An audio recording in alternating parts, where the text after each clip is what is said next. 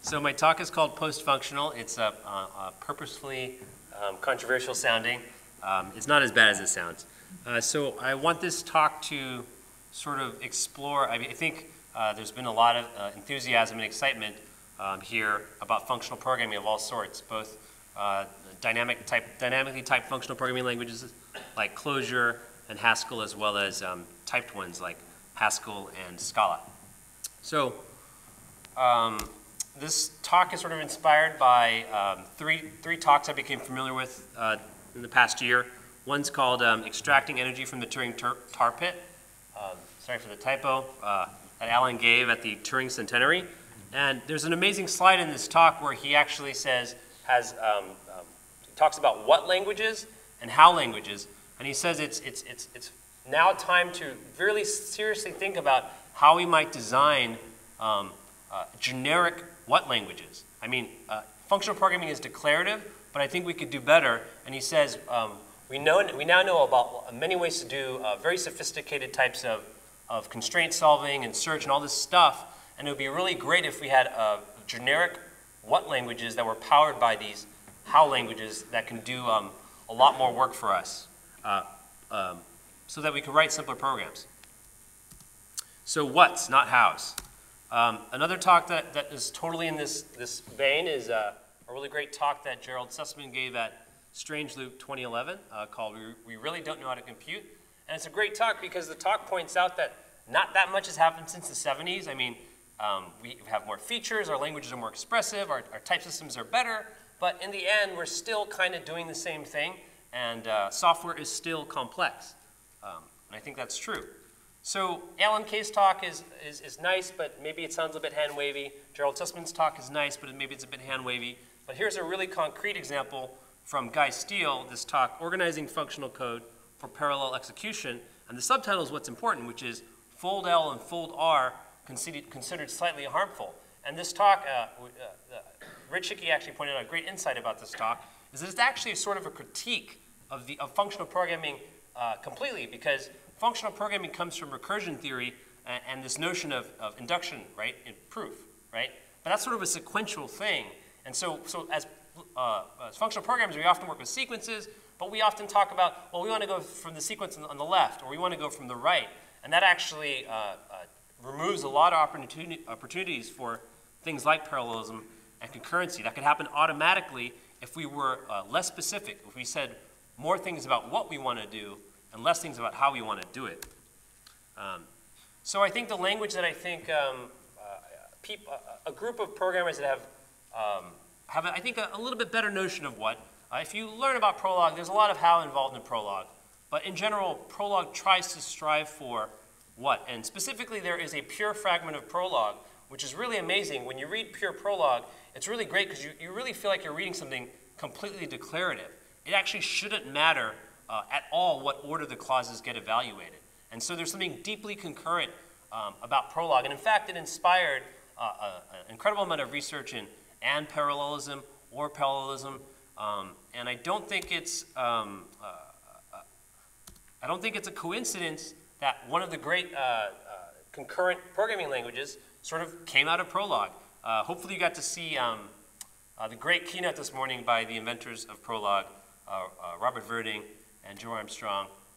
It was really great for them to talk about how they kept moving, but I really think that there was just a lot of ideas in Prolog that influenced the design of Erlang.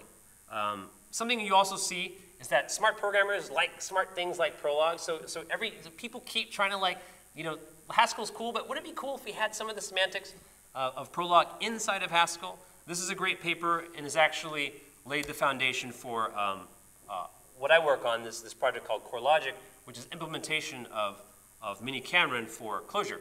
So this is a really great book by Dan Friedman, who worked on this excellent book called Little Schemer, William Bird, and Oleg Kiselyov, who is a very familiar name if you like Haskell. So Mini Cameron is 200 lines of scheme, which is pretty incredible, because if you actually go through this book and you've never done any Prolog, it really sort of messes with your head. And then at the end, you read the implementation, it's on 2 pages, and you're like, that can't really be the case. If you got to see Phil Wadler's excellent talk on a little where he talked about proofs and Curry and Church, he really at the end he talks about how important it is to have extremely simple models. And that's the beauty of Mini-Cameron, right? It follows the same principle, right? So I almost felt like Phil Waller was trying to say, you know, if you can't put the model on half a page, it's no good. And Dan Friedman is famous for saying there was never an interesting piece of code that took up more than half a page. So Mini-Cameron's nice. It's a purely functional monadic design. And what's cool about that, and I'm not going to talk about monads, so don't get scared. But if you have a purely functional design, you basically get backtracking for free. And this is kind of neat in the way that this works.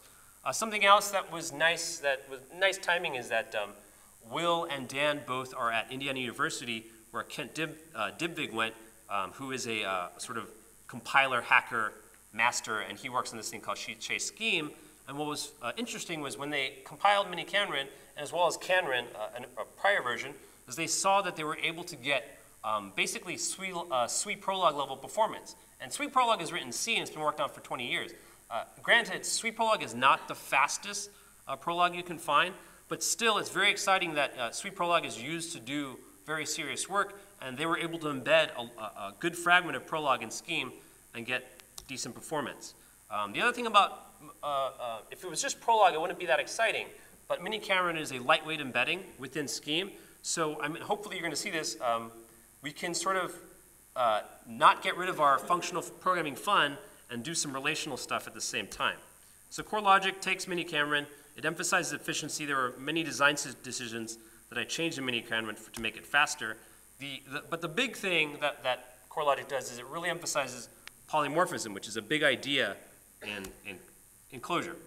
So all critical parts of the system should allow for open extension. And you'll see this. Includes unification, constraints, what solvers you might want to use, what search strategies you might want to use. So this should all be configurable and tweakable. At the same time, we don't want the surface part of the language, the nice, beautiful core that is Mini-Cameron, to be any more complex than the original design. So can we have the same nice surface syntax, but then can somebody modify a couple protocols and get a slightly different system? So the core language, so this was like my spiel. So now it's going to be a bunch of live coding. If something's confusing, raise your hand, ask me questions, what have you. So I'm going to have a bunch of examples. I'll show the Prolog at the top, and then I'll show the equivalent CoreLogic code. So CoreLogic code, again, you'll see, if you know monadic stuff, you'll see syntax that looks very monadic. But basically, when you write a relational program in CoreLogic, you start with run star. You sort of provide the output logic variable in brackets, and then you have a series of goals which you want to satisfy.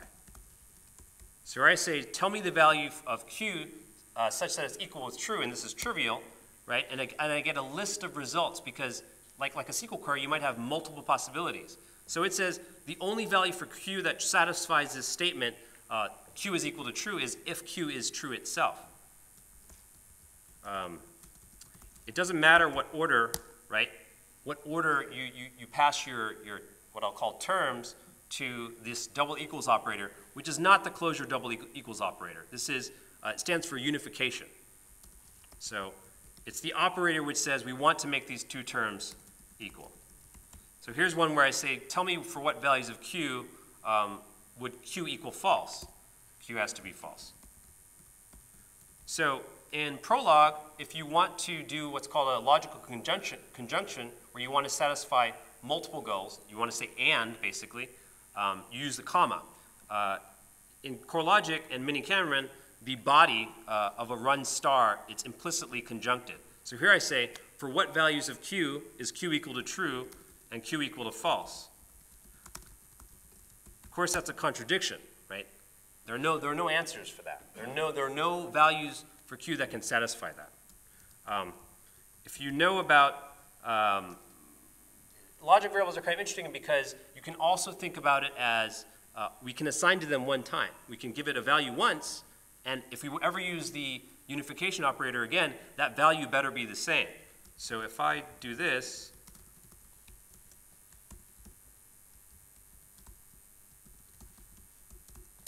that's okay, right?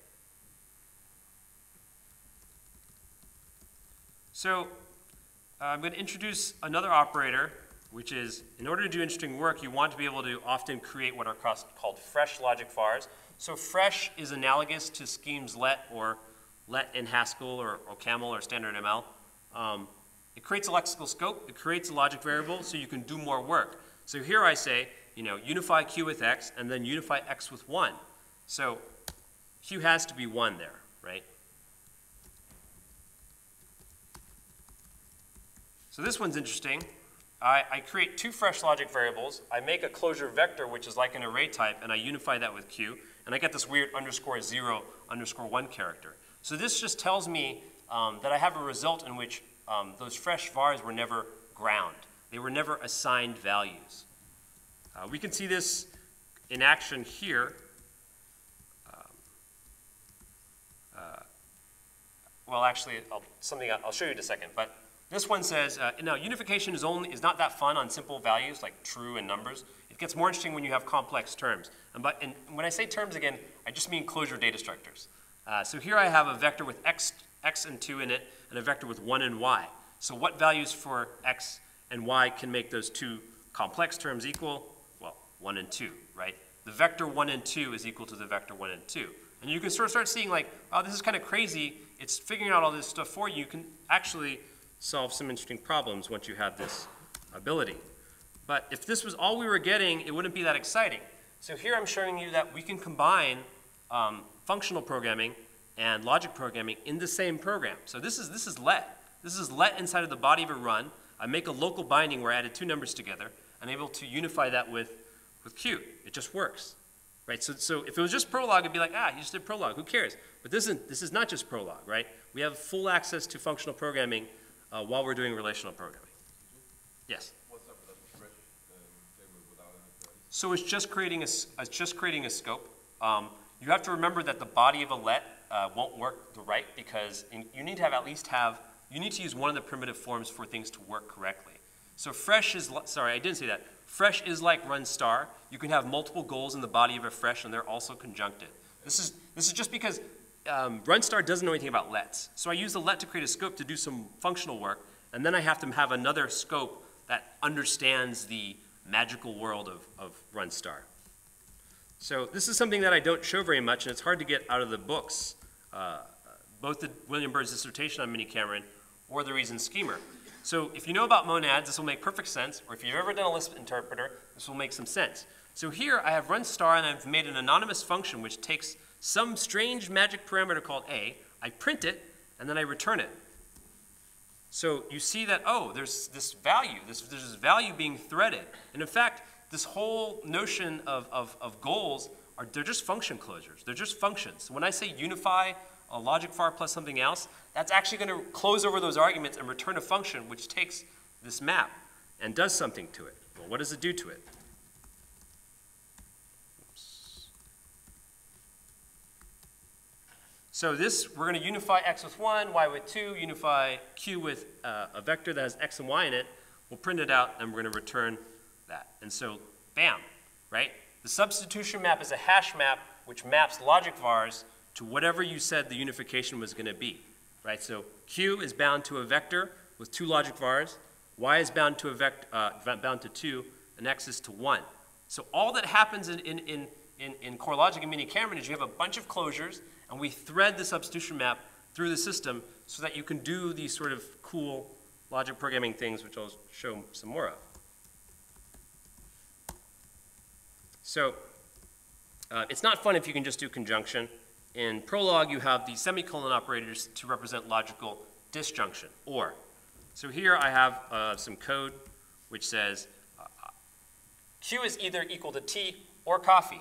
And so this is the first time we've seen multiple possibilities, multiple answers. So this says, yes, the first possibility is T, the next possibility is coffee.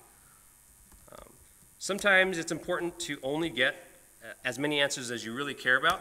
So you can change from run star to run n. So I can say run 1 and get just one thing out of it. So if you know Prolog, you know Prolog has a very specific strategy called depth first. So I'm going to show that mini-Cameron has a neat little trick.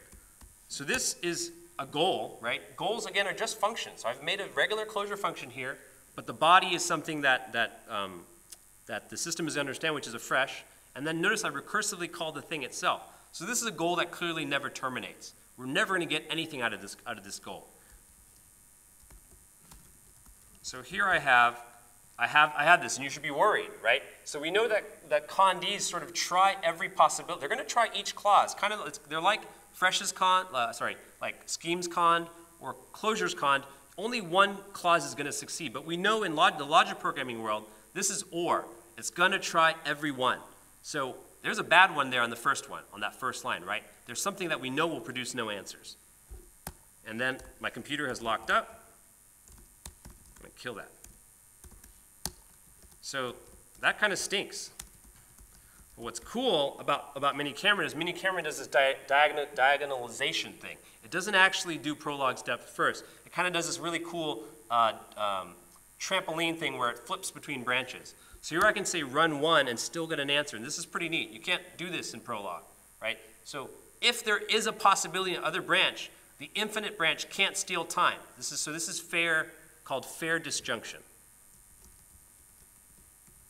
So we have that's it. Those are all the operators. That's the entire language. Run, you've got unification, you've got condi, you've got fresh. That's it. If you read the reason schemer, you won't encounter anything else besides that. And you can do a lot with that, but let's see. Okay, if you know functional programming, you know what this means. Cons, right? You want to add something to a list. Okay, cool. We know about this.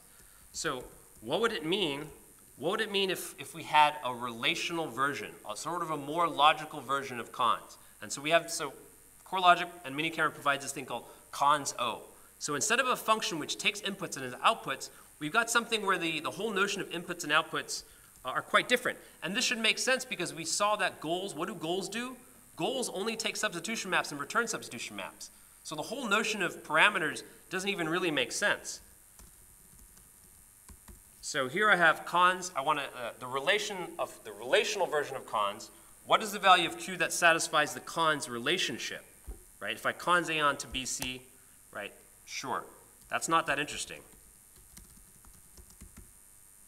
This is starting to get interesting because we're saying, what is the value of Q such that if we had BC and we know we're going to get ABC, what value of Q could satisfy that? So Q would have to be the symbol A. Same here. For what value of Q could we cons A onto Q such that we would get ABC? Well, the only possibility is if Q was BC. Now this is a contradiction. There is no possible value for Q such that you could cons B onto Q and get ABC. It's not possible. No answers. And this one is even more interesting, right?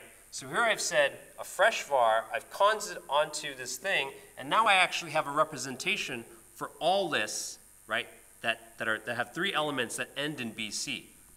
So I could do this, right? So unify Q to ABC. Oops, what happened there? Sorry.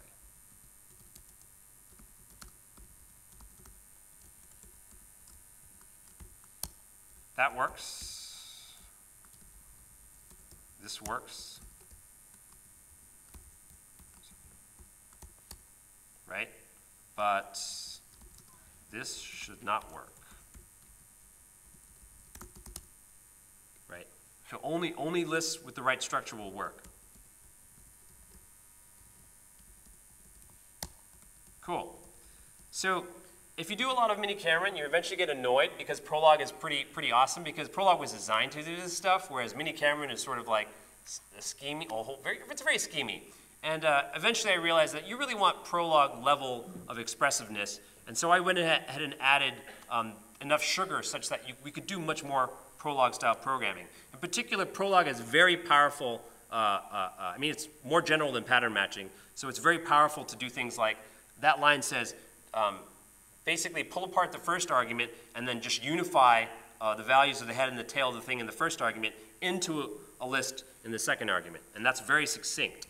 But we can do the same thing because I went ahead and added this sort of like pattern matching Prolog-like sugar to Clojure because this is Lisp and we can do that. So, right, so that's the sugar. We're able to pull apart those things and get a new value for Q, which is exactly what that pattern match sort of thing looked like. Okay, so if you saw my talk yesterday, I'm sorry, I'm going to repeat some things. All this stuff, or not all of this, the first half of this talk actually works in JavaScript now because of ClojureScript, and I've ported core logic to ClojureScript, the first portion of this talk anyway. So there's a famous puzzle called the zebra puzzle or Einstein's puzzle. It appeared December 17th, 1962 in this edition of Time magazine, and it goes something like this. Who owns a zebra? A series of statements. There are 5 houses, Englishman lives in the red house, Spaniard owns the dog, coffee is drunk in the greenhouse, and so on. It ends with who drinks water and who owns the zebra. And basically there are 5 houses, they have 5 properties. Nationality of the person, what type of drink do they like, what do they smoke, what type of animal do they own, and what color is their house. So in this really fantastic book called The Paradigms of Artificial Intelligence Programming in Common Lisp, Peter Norvig shows you how to build an interpreted prologue, he shows you how to do a compiled prologue, and he points out that this problem has, if you did the naive, brute force, sort of enumeration of all possibilities, 24 billion candidate solutions. There's actually a famous person called James, is it James Robinson? J.A. Robinson, who in the 60s pointed out the resolution principle and said, oh, we can make searches much faster because of this idea of unification. So by building the prologue, like unification can basically eliminate all those parts of the search tree that don't satisfy the solution. So in 1993, when he wrote this version in Common Lisp, he could solve this puzzle in 17 seconds, and we'll see how fast we can solve it. So before we do this, I want to break down some of the goals. So this expresses, can we find if y is to the right of L, so the y is to the right of x and L. And the pattern matching sugar is kind of fun because what are we looking at in the first possibility? Well, we found x and y at the head in the beginning of L. The second possibility is that we didn't find it, we have to keep going. So, is the cat to the right of the dog? It is not. Is the dog to the right of the cat? It is. Is the dog to the is the cat right of the dog? In this case, the cat's to the left, but he's not to the right, or she. So we can do this by making a new goal called next O, which is awesome, right? This is very declarative. I have the right one, so I can just simply flip the things. I can say, is y to the right of x, or is x to the right of y? And now I have a relation that can look for things being next to each other.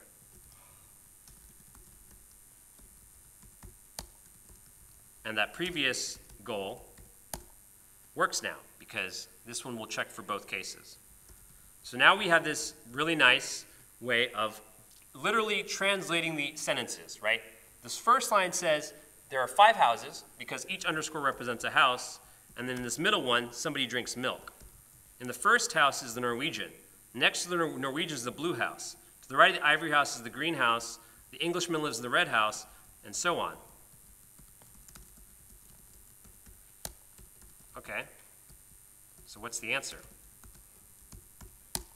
Bam. The Norwegian drinks water because the water is the middle property, and the Japanese man owns the zebra. That seemed to be pretty fast. So how is it? How fast is it? So we're doing it 1,000 times. So we can solve that puzzle in 2.5 milliseconds versus 17 seconds in 1993. So that's pretty cool. You have to start thinking, maybe there are lots of problems that we could solve now that we have ridiculously fast supercomputers as machines. I think people gave this stuff up too early because we hadn't really reached that point where something like this actually runs in a reasonable amount of time. So I would like to talk about that more, but I've got a bunch of other stuff that I want to show. So one thing is that Mini Cameron only does unification on lists, and that is not that fun, because in Clojure we have much cooler data structures than lists. So here I've added unification for maps. So that's pretty cool, right? I can unify these two Clojure data structures and run queries on them just like I would. And this is completely open, and I'll demonstrate that. So if you have some data structure, whether you write in Java or Clojure, you can make unification work for your data structure. So that will fail because the map on the right has too many keys. So say you have some type foo, and you want to make CoreLogic understand your type, your new term. So you come up with a protocol and say, I want to be able to unify foos. We define that. And then you define your type foo, and you have to implement a couple things. First of all, we say you have to implement unified terms, because this will happen when the first time we try to unify your thing. And then you say, well, I know I'm a foo, and tell the other term to unify with me.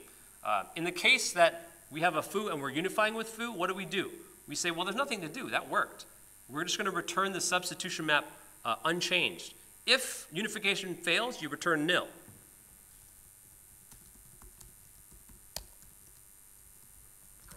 And we've got to handle some other cases. We never unify with nil, and we don't unify with objects which are not foos. So, does foo unify with 1? No, because object is actually not, it's just saying the default case when we say object, we don't unify with Java objects that are not foos. Sadly, foo does not unify with tech mesh rocks, which it does. But it does unify with foos, right? That works. And this might seem like a toy, but something that somebody recently added that's really useful. I did not work on this. Somebody else submitted this, and they didn't have to change CoreLogic at all. They just have to just add this functionality very cleanly via the unification protocols. So they realized that, oh, sometimes I don't care whether the full map unifies. I just want to test for the presence of certain key value pairs. So this is going to succeed, even though the maps are not equal, because we only care whether foo, the pair foo bar exists, the key value pair exists. That works. But this one does not, because the other map doesn't have the foo bar key value pair. And that's pretty nice. And so this was requested because people want to do some pretty interesting stuff with configuration. So moving into the last part of the talk, where we'll really see functional programming and the sort of constraints and logic programming come together. So Prolog has another problem, right? So this doesn't work. This is not valid Prolog, right? You can't say unify x with 1, unify y with 2, z equal x plus y. It just doesn't work because x and y aren't actually numbers, right? They're logic vars. You actually can't add them. This will blow up in Prolog. I'm not going to run this. This blows up in CoreLogic. In Prolog, you have to say is. You have to say z is x plus y. And this kind of sucks because everything that I've shown so far seems like, oh, I can do these goals first and these goals later.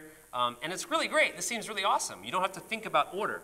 But with is, you have what's called a non-relational operation. And suddenly, the order that you declare your clauses becomes extremely important. So we have a similar functionality to do this in CoreLogic called project, where it creates a local scope where those x and y are bound to their actual values, so you can do what you want. However, right, what if you project too early, right? If we project too early, before we unify them with values, it's still going to blow up. And suddenly you're like, oh, Prolog sucks. You can't actually do anything with it. I mean, the stuff in the beginning seemed, oh, like there was a promise of something cool, but it seems sort of dashed on the rocks now. But we've learned things. Constraints. So the Prolog community figured this out in the late 80s, mid-late 80s, and they realized they needed a richer language for constraints. And so Prolog 3 actually had quite a few. You had what's called constraint logic programming. You had constraint logic programming over reals and integers and so on. And they were able to do it, and it was very slow. And so it took many, many, many more years of research before people figured out how to do it efficiently. And even when they knew how to do it efficiently, there were still more problems to solve. This is an incredible book. I thoroughly recommend it. Concepts and Techniques and Models of Computer Programming. It's about this language called Mozart Oz. And it's a great primer into constraint logic programming and why that's useful. So we're going to show some of the things you can do before I show the next slide. Actually, well, we're going to talk about Sudoku, but I'm going to show this first. Okay, so what does this do? So this is fun. So we're now able to get back to where we wanted to be. This was implemented in the past. It took me about a year to get this right, but, but I finally did. So here we can now work with numbers in a sensible way, and we don't need projection. So we can say x and y belong to the domain of integers between 0 and 9, and we're able to write our equations in list syntax. And here we say, we want to know the value for x and y such that if we add x and y together, we get 9. If we multiply x by 2 and we add it to y times 4, then we get 24. Right? That's pretty cool. And somebody figured out that I had this and it added it, and they're already doing virtual machine configuration using inequalities with this stuff. Okay. So let's do the best part of this example. So we're going to do Sudoku. So here's our data. And everything I'm going to show you is just functional programming. We're not going to do any logic programming here. So here, we want to be able to take our Sudoku hints and initial values and extract the rows. So it's 81 possible values for the Sudoku game, and we want to be able to convert it into the rows. We also want to convert into the columns. There's our columns. We need some way to get the squares, right? So this is just functional programming. There's no logic programming going on here. This is a list comprehension like you would have a list comprehension in Haskell. So this one can extract a square, so like a Sudoku square. We want to calculate all the squares. So there is all the squares. So now we can get the rows, we can get the columns, we can get the squares. And that's because we want to apply constraints, because that's what all Sudoku is. Sudoku has to be unique rows, unique columns, unique squares. So this is where it gets a little bit nuts, right? This is the function to take 81 logic vars, which represent the board, and to initialize them to the hints. So what do? We're going to construct the goal that can initialize them. So if the vars are empty, we're done. We pass the successful goal. If not, we get the first hint. And we say, if the first hint is 0, go ahead and unify it, is not 0, unify it with that initial value. Otherwise, keep going. So this is pretty cool. We're actually using Clojure's functional programming to construct the relation which can initialize the logic vars.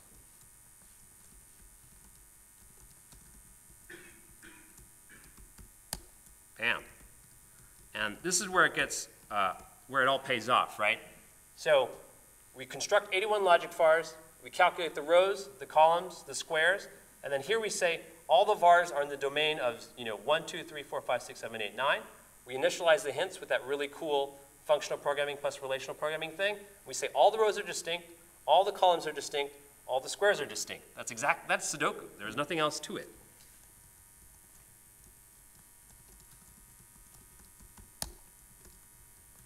Some pretty printing. So that seems to be right. We can sort of glance over the result, and it looks right. But how do we really know it's right? So I made a very simple function to verify it. And what does this do? All it does is it reuses some of the functions, and what we do is we collect the rows, the columns, and the squares, and we put the values into a set. And every set better have 9 elements in it, right? That's how we verify this. Okay, so did we actually solve it? We did. That's pretty nice. Then we wonder, well, that's cool, but I've seen lots of Sudoku solvers, and some of them are fast, some of them are slow. How fast is this one?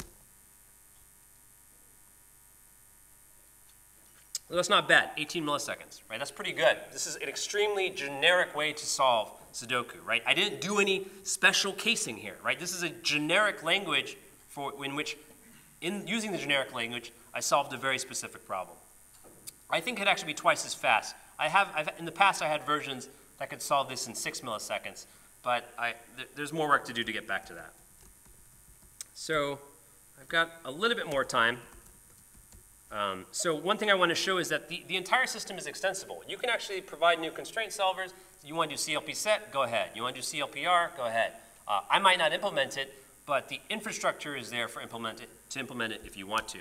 So here I have a little thing called def-C, which can take any arbitrary Clojure predicate or sort of Boolean statement in regular Clojure, and it will construct a proper constraint for you.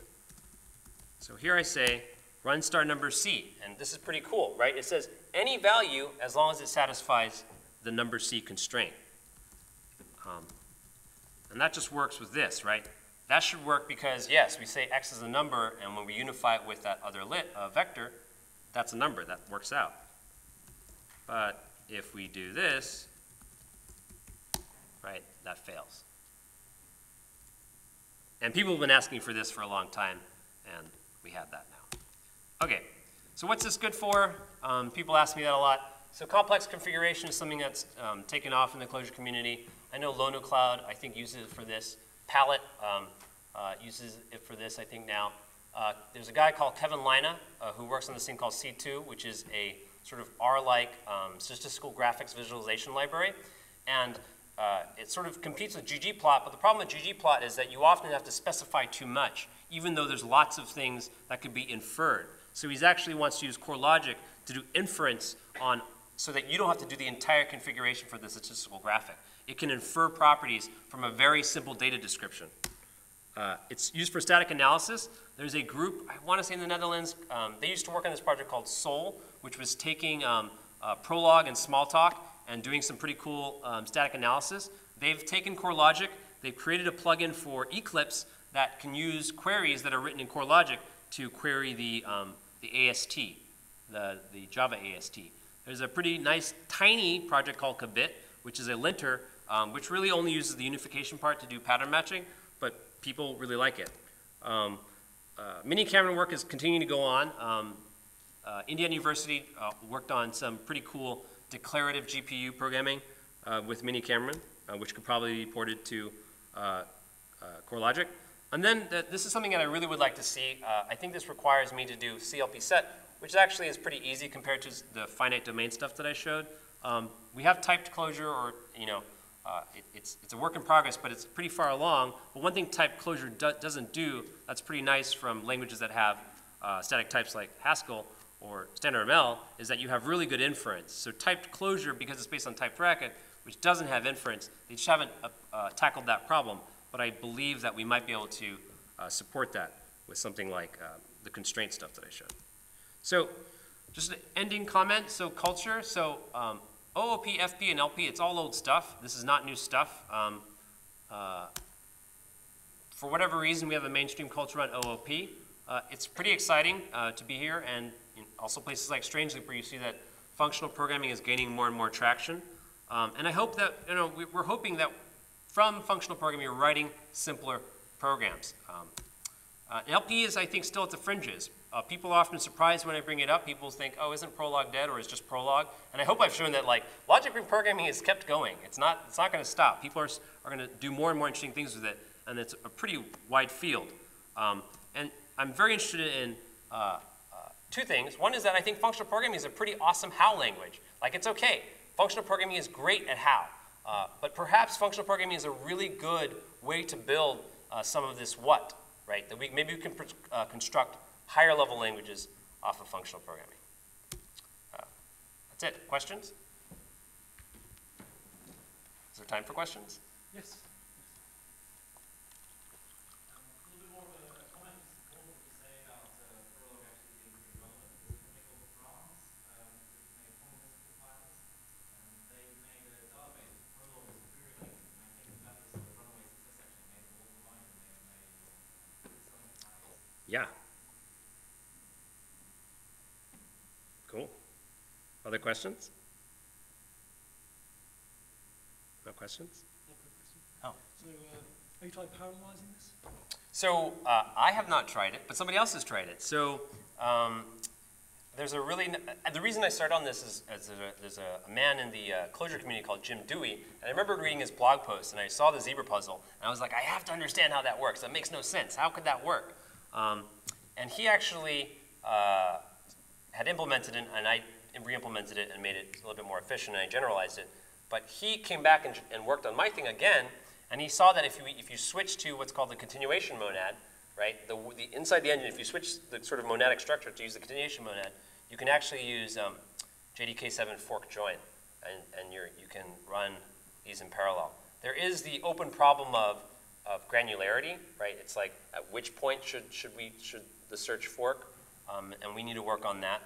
But it was promising because the version that he did doesn't run any slower. That's pretty big. That's actually a concern. Like usually when you do this, it just runs slower, right? That's a problem with trying to parallelize these things. So can you tell us more about how fair disjunction works? I mean, are you using concurrency primitives and threads or coroutines to achieve that? Or? I mean, not really. So the way fair disjunction works is that it's just a trampoline. That's really how mini-Cameron works, because it's not an eager system. It's actually lazy, so it sort of computes the stream as you pull things off of it. And so what happens is that you have all these thunks that are unrealized, and if you have branches, you sort of have thunks, and what we do is we just jump back and forth between thunks as we force them. It's a really cool trick. I could explain it more in detail later.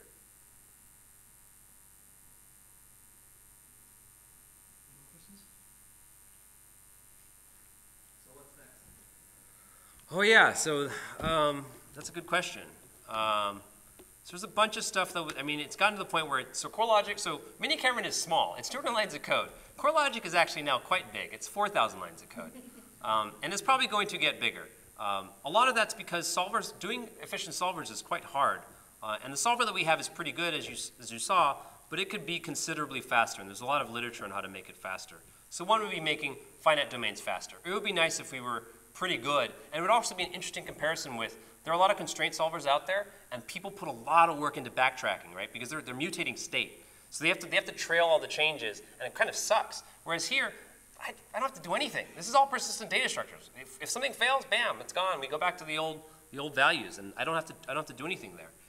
So it would be very interesting to compare, once we have something that we think is as fast as we can get, how does this compare to solvers that use mutation?